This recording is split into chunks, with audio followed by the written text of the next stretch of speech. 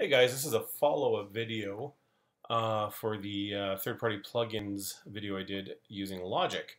I'm going to show off MainStage, and this comes from a user mentioning how they're not seeing the audio unit instruments folder when they follow my steps in Logic, but they're doing it in MainStage, so I figured I'll just show you MainStage. So let's open up MainStage. We'll do a new concert here. Let's do the minimal concert here, and just want to show you, if you come over here,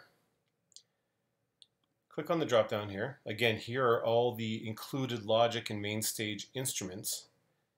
And then up here is your recently used instruments, and this is for MainStage 3.3 and newer. And down here is where you're going to find your third-party instruments and plugins.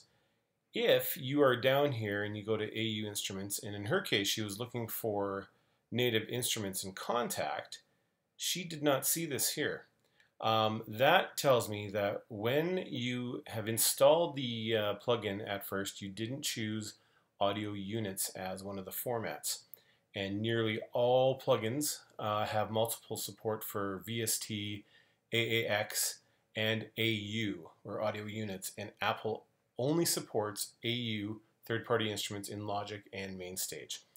So if this is what you are seeing and you know you've installed something like Complete or any of the other instruments and you're not seeing it in this drop-down, go back to your setup, your install file, run it, and then there should be a pop-up that says which one you want to install. And make sure that you do click on the AU or audio units, as MainStage and Logic will not support VST or AAX.